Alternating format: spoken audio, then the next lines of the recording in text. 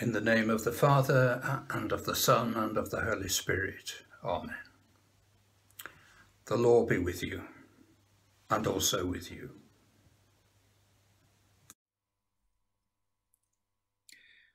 Welcome to this simple and solemn service, marking the first Sunday of the season of Lent.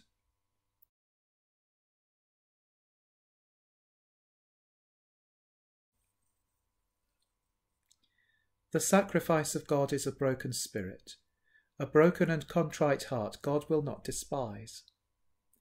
Let us come to the Lord, who is full of compassion, and acknowledge our transgressions in penitence and faith. Father eternal, giver of light and grace, we have sinned against you and against our neighbour, in what we have thought, in what we have said and done, through ignorance, through weakness, through our own deliberate fault. We have wounded your love and marred your image in us. We are sorry and ashamed and repent of all our sins. For the sake of your Son, Jesus Christ, who died for us, forgive us all that is past, and lead us out from darkness to walk as children of light. Amen.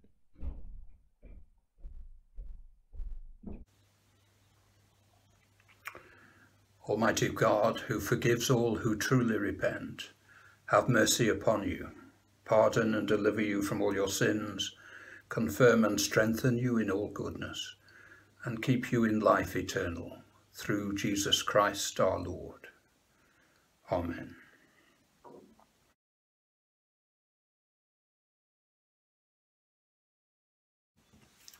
Let us pray.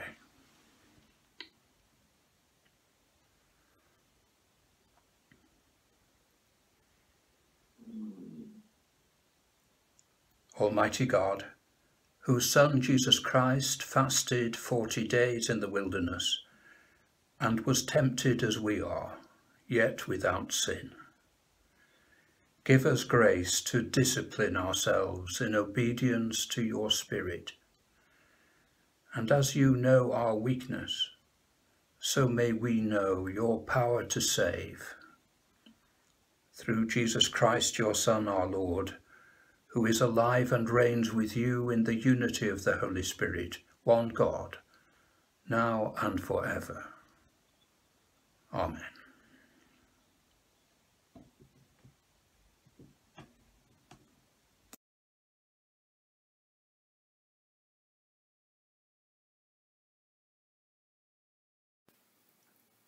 A reading from the book of Genesis, chapter 9, beginning at the 8th verse.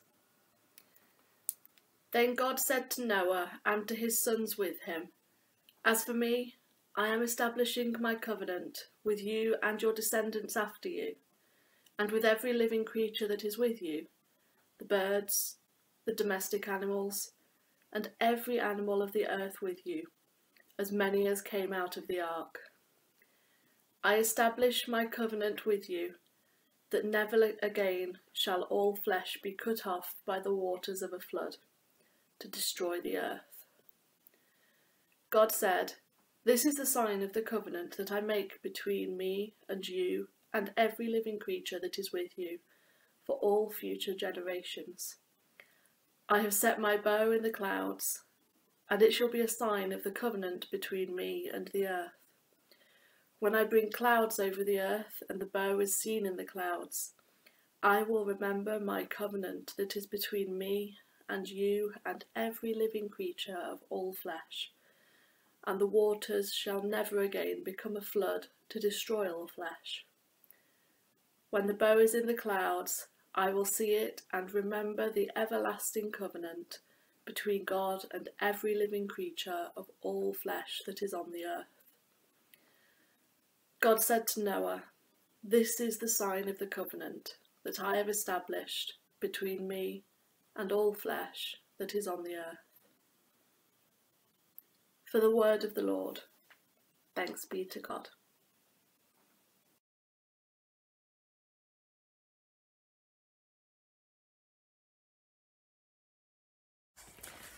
A reading from the first letter of Peter, chapter 3, beginning at verse 18. For Christ also suffered for sins once for all, the righteous for the unrighteous, in order to bring you to God. He was put to death in the flesh, but made alive in the Spirit, in which also he went and made a proclamation to the spirits in prison, who in former times did not obey, when God waited patiently in the days of Noah during the building of the ark, in which a few, that is, 8 people, were saved through water. And baptism, which this prefigured, now saves you, not as a removal of dirt from the body, but as an appeal to God for a good conscience through the resurrection of Jesus Christ, who has gone into heaven and is at the right hand of God, with angels, authorities, and powers made subject to him. For the word of the Lord, thanks be to God.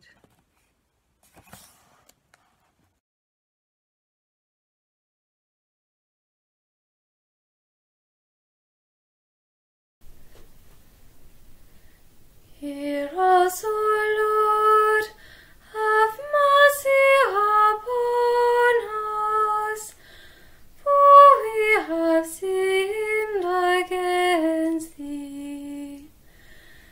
To thee, Redeemer, on thy throne of glory, lift we our weeping eyes in holy pleadings.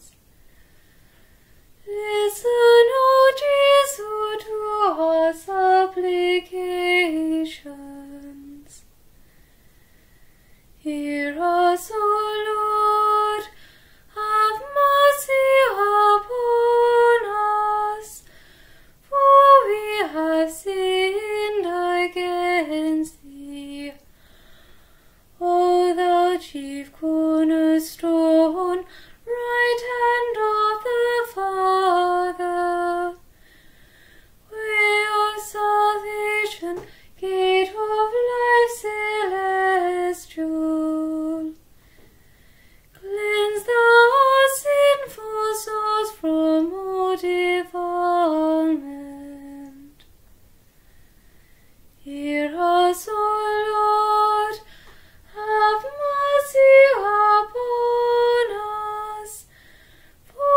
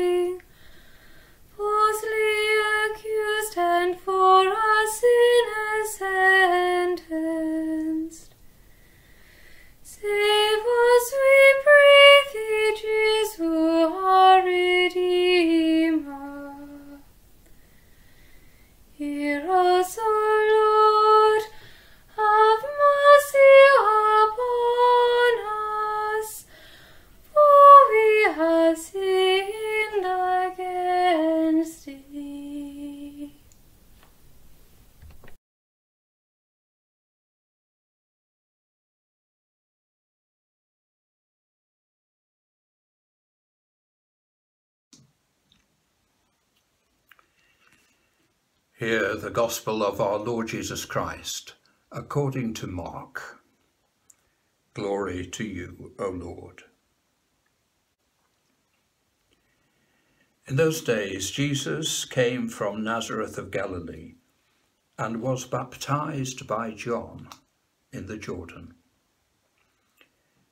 And just as he was coming out of the water, he saw the heavens torn apart and the Spirit descending like a dove on him. And a voice came from heaven, "You are my Son, the beloved. With you I am well pleased." And the Spirit immediately drove him out into the wilderness. He was in the wilderness for 40 days, tempted by Satan, and he was with the wild beasts, and the angels waited on him. Then, after John was arrested, Jesus came to Galilee, proclaiming the good news of God and saying, "The time is fulfilled, and the kingdom of God has come near. Repent and believe in the good news." This is the gospel of the Lord. Praise to you, O Christ.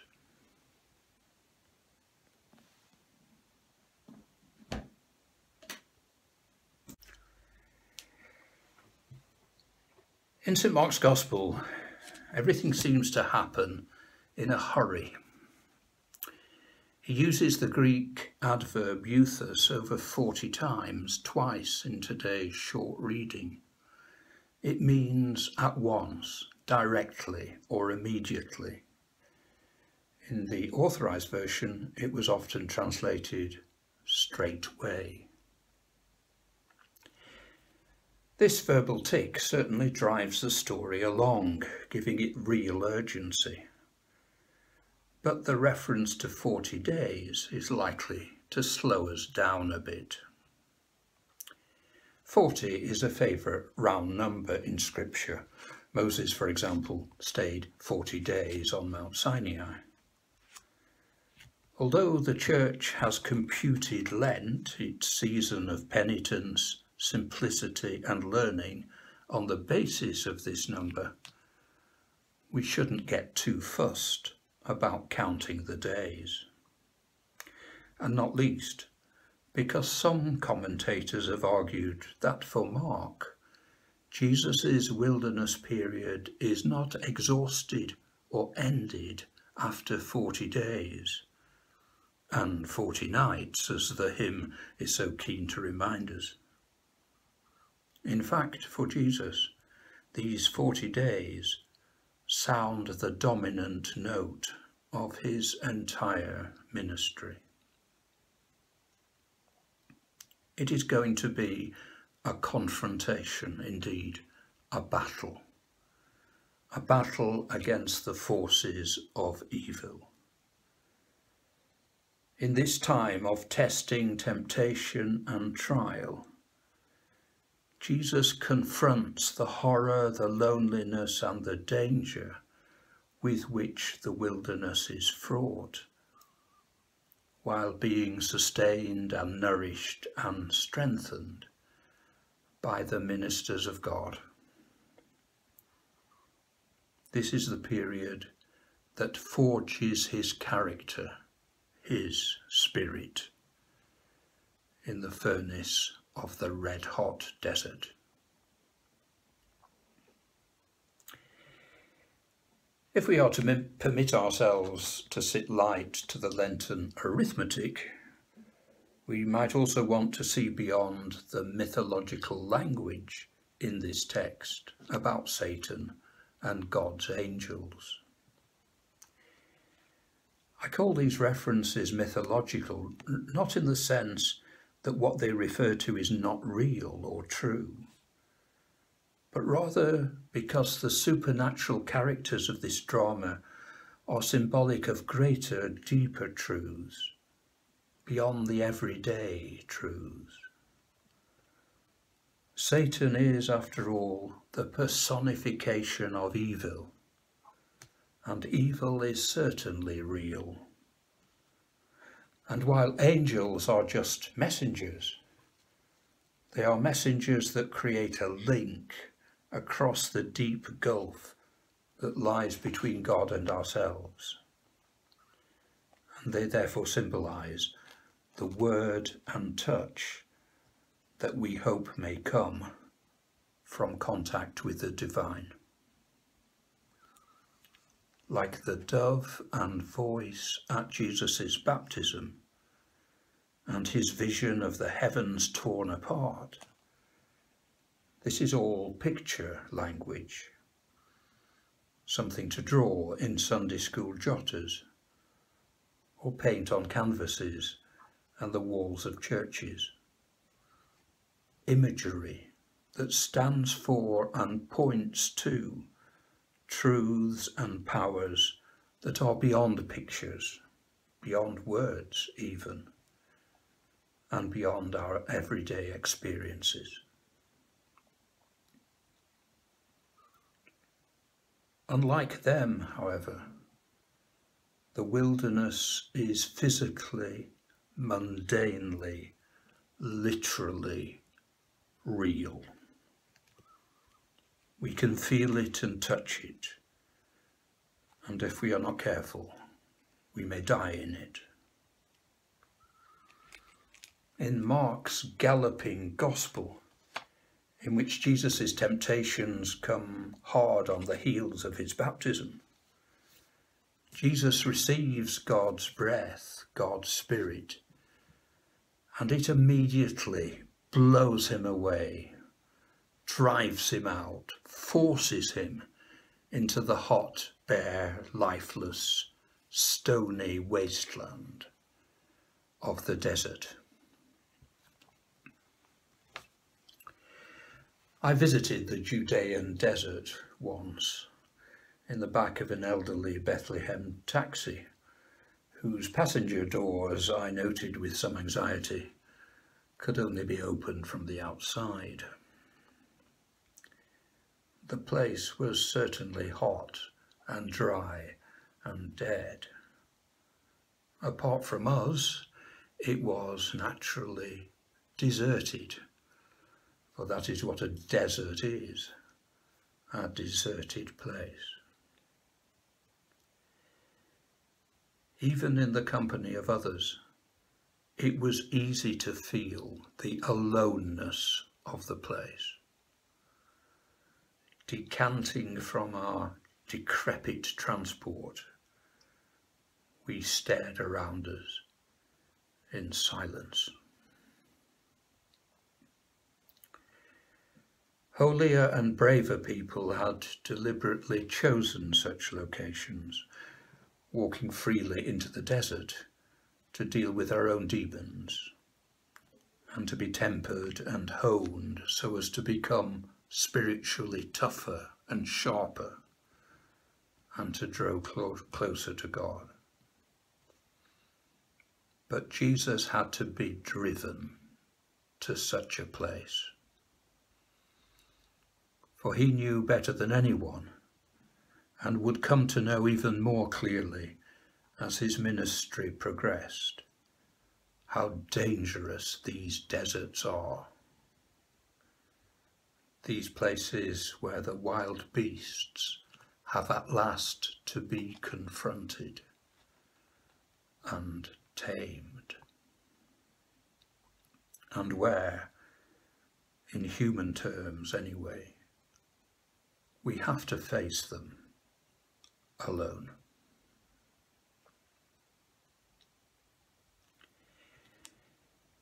As the late, great Harry Williams once put it, the wilderness belongs to us. But for most people, it is inside them, not outside, an absence of contact, a sense of being alone. Now, human beings are social animals, though some are more sociable than others. We were created and evolved to belong together. It is not good that the man should be alone, the scripture insists early on. Alone we can be helpless and are often hopeless. But sometimes being alone is inevitable. There are some events in life we can only engage in on our own, for ourselves, by which I really mean that only we can do them, and mostly no one can do them for us. These are moments when we are truly alone, even though we may be surrounded by others, hopefully by those who love and want us. But even they cannot take over these tasks. There's one example of this that hardly anyone can remember. We are born alone. Even if there was a twin to compete with, we came into this world on our own. And no one will be able to do our dying for us either. They may very much wish that they could, but they can't. At our end, as at our beginning, we shall be once more on our own.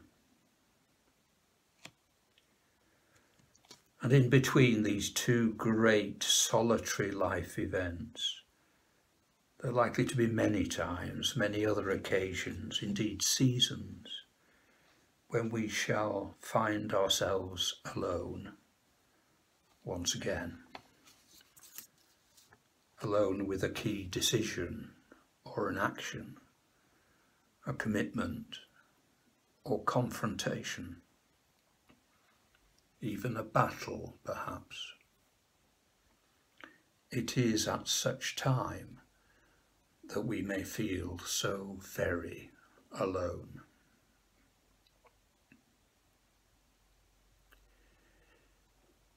But what Jesus is and does, he is and does for us, including this. When Jesus began to teach and heal other people, he did it for their sakes.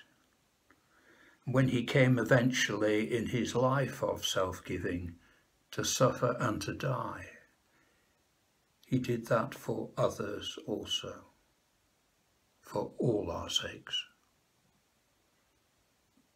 And so too now, Jesus goes into the desert, this harsher and more physical symbol of our own lonesomeness, in order to face, to meet and to oppose evil, humankind's greatest adversary and wildest of beasts,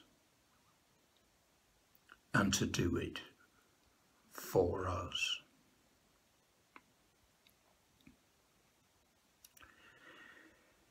During Lent, we are asked to follow Jesus into the wilderness in order to learn from him, to learn what he learned there. And what he learned above all, I believe, was strength, including the strength of faith. On his own, in a barren landscape, without the comfort of shelter, friends, family, or even food, and beset with the temptation to seek an easier life and a less rocky way, he learnt to rely on God. He had to look beyond all the props and supports of this passing world, and to sense what lies beyond it, sustaining it all in love. to see below and beneath his solitary suffering and a lonely, empty and hostile world, the everlasting arms of God, and to trust in their strength and their constancy, to trust that when all else fails and all other comforts flee, we shall still be securely held.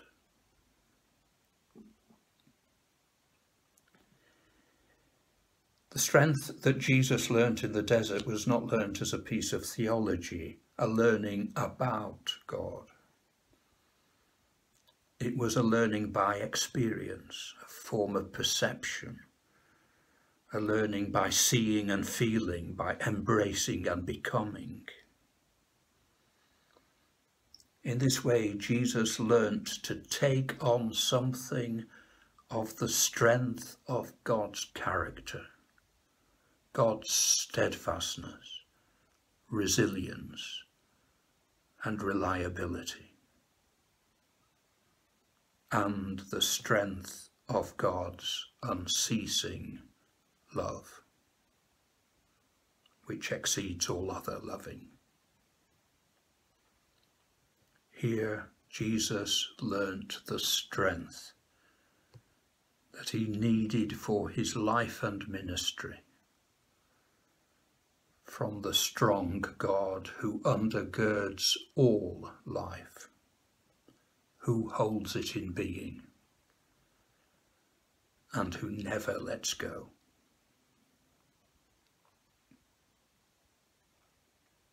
This learning was to continue. It had to for Jesus, as it must do for us. And if Jesus' life offers any clue to when and where this further learning will come, I think it is that it will be in those wilderness experiences when we feel most alone, most deserted. For this sort of learning can only happen in the dry days of doubt and on the rough terrain of our uphill paths. Because there are some kinds of strength that can only be given to us when we really need them. And there are some visions that we can only see clearly when our world is at its darkest, when we are utterly alone and weak and powerless and wholly surrounded by the wild beasts.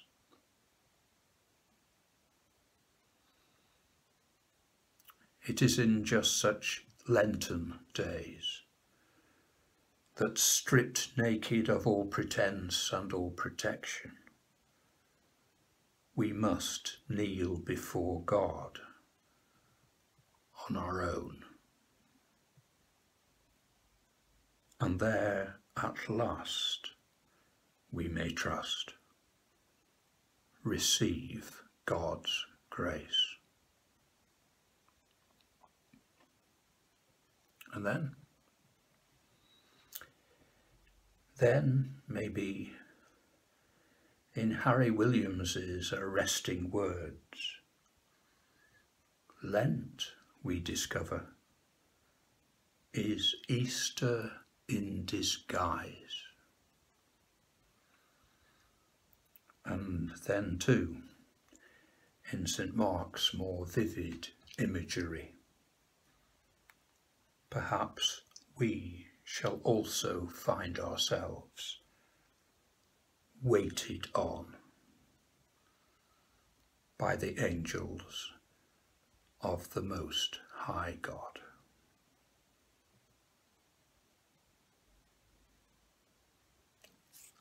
Let it be so.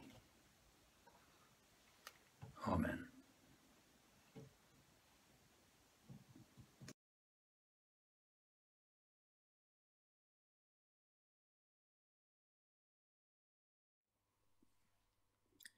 Let us declare our faith in God, Father, Son, and Holy Spirit. We believe in one God, the Father, the Almighty, maker of heaven and earth, of all that is seen and unseen. We believe in one Lord, Jesus Christ, the only Son of God, eternally begotten of the Father, God from God, light from light, true God from true God, begotten, not made, of one being with the Father. Through him all things were made.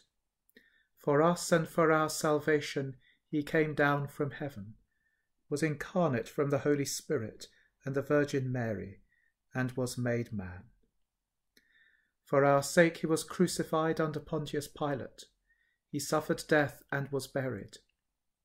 On the third day he rose again, in accordance with the Scriptures. He ascended into heaven and is seated at the right hand of the Father. He will come again in glory to judge the living and the dead, and his kingdom will have no end. We believe in the Holy Spirit, the Lord, the giver of life, who proceeds from the Father and the Son, who with the Father and the Son is worshipped and glorified, who has spoken through the prophets. We believe in one holy, Catholic, and Apostolic Church. We acknowledge one baptism for the forgiveness of sins. We look for the resurrection of the dead and the life of the world to come. Amen.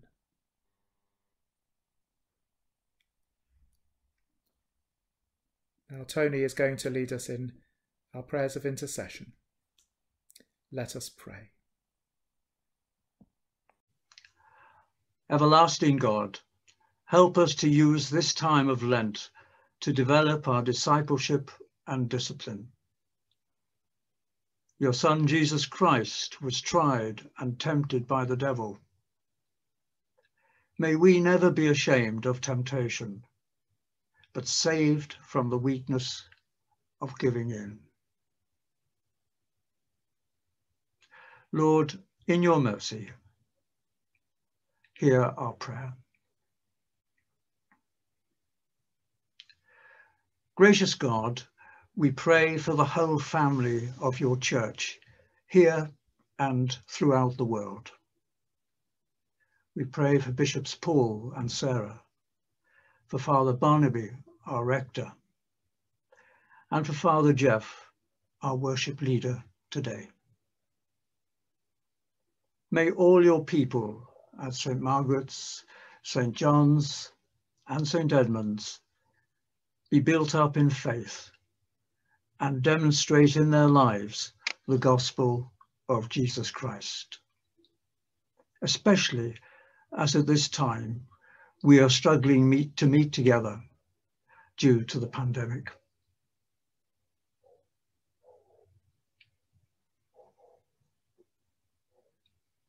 Lord, in your mercy, hear our prayer.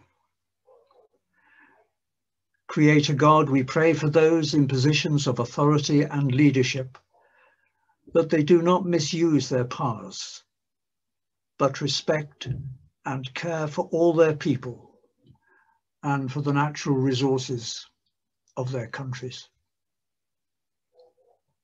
During our Lenten fasting, may we be constantly aware of those in our world who are always hungry and thirsty, and of all those who have so little when we have so much. Lord, in your mercy, hear our prayer.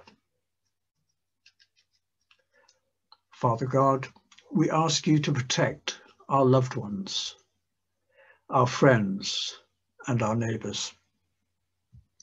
We pray that this Lenten season may bring grace to those who no longer practice their faith, and that they may return in the certain knowledge of your acceptance of them.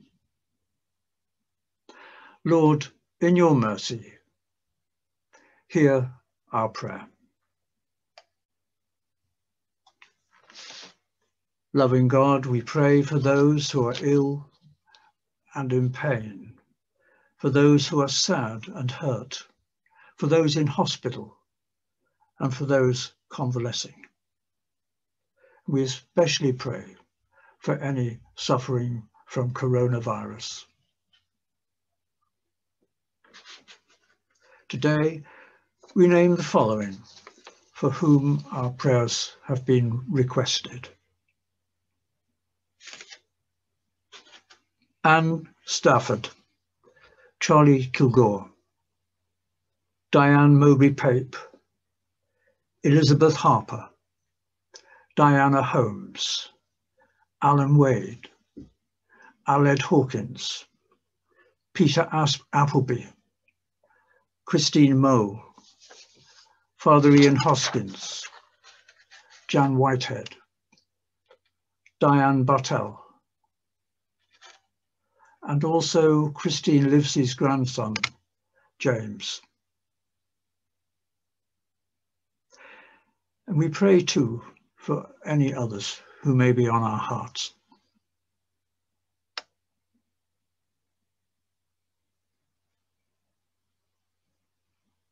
Lord, in your mercy, hear our prayer.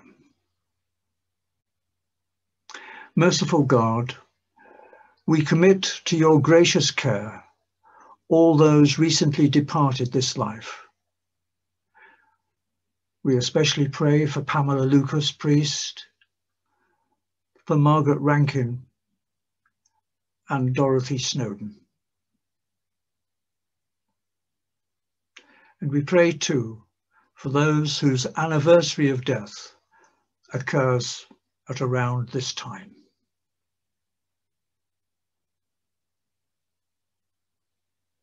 Lord, in your mercy, hear our prayer. And now, in a short period of quiet, let us bring before God any special intentions of our own.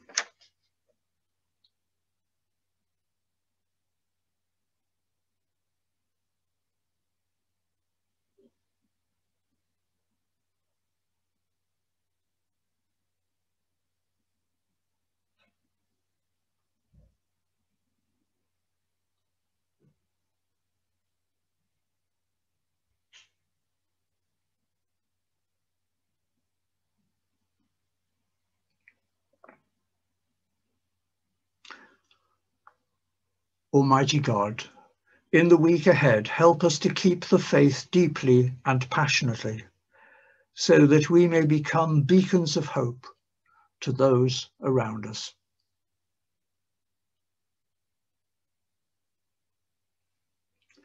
And now, rejoicing with Mary, the Blessed Mother of our Lord, with Aidan, Bede, Cuthbert, Edmund, Godric, John, Margaret, and all the saints, we commend ourselves and all God's people to his unfailing love.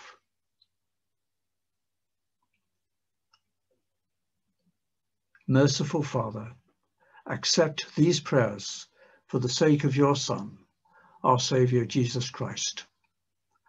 Amen.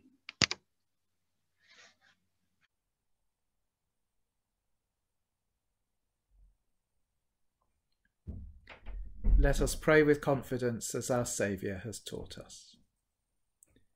Our Father, who art in heaven, hallowed be thy name. Thy kingdom come, thy will be done, on earth as it is in heaven.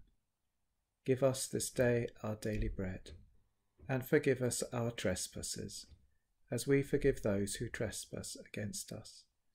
And lead us not into temptation, but deliver us from evil.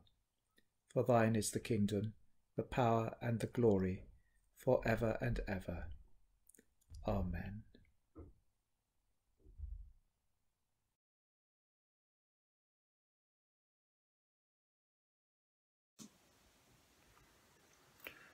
Since we are justified by faith, we have peace with God through our Lord Jesus Christ, who has given us access to his grace.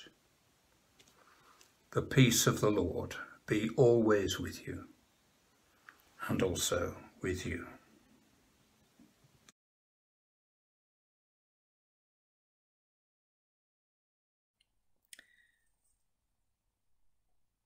The words of the final responsory are based on the first epistle of John, chapter 4, verses 10 to 12. This is love, not that we loved God, but that he loved us and sent his Son. He is the sacrifice for our sins, that we might live through him. If God loves us so much, we ought to love one another. If we love one another, God lives in us.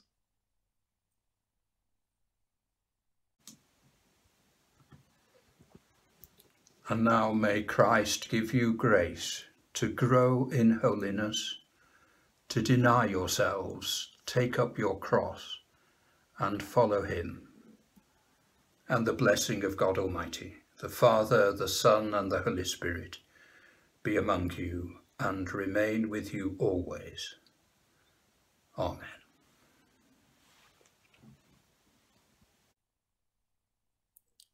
Go in the peace of Christ. Thanks be to God.